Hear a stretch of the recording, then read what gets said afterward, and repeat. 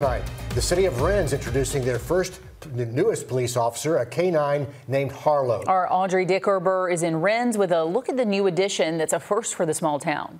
Wrens has been experiencing a lot of violence and sadness lately with some high-profile arrests and shootings, but tonight they were all able to gather together and celebrate Christmas while also meeting the police department's new K-9, who's been spending a lot of time here. But while Harlowe is not here, she's out adding a sense of protection and security to people who live here. We're able to take them to events such as the one that we're having here, being able to get them into businesses, take them to the elementary school.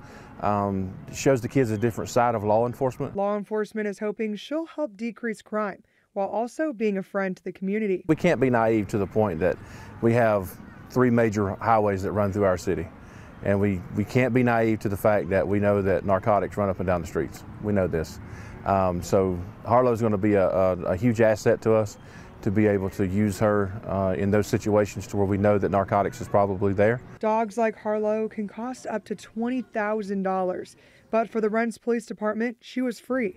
Quality K-9 donated Harlowe, the Shield Club paid for her training, and the Georgia Police K-9 Foundation paid for her equipment. We just always thought that a K-9 was just outside of our reach because of the cost, with the equipment, the training, to maintain the dog, and this is just a blessing. Helping in many different ways. She's a tracking dog as well, so she can track someone that may be fleeing from us, look for missing children or a missing person. So she's trained in all aspects of tracking as well as detection. Providing safety so people in Wrens can have extra protection at community events. Just met Harlowe, and she's a wonderful dog, and we're very glad to have her on our police force here, and it's really positive. I saw a lot of children come up and pet her and want to talk to her. They expect Harlowe to officially be out on the streets by next year.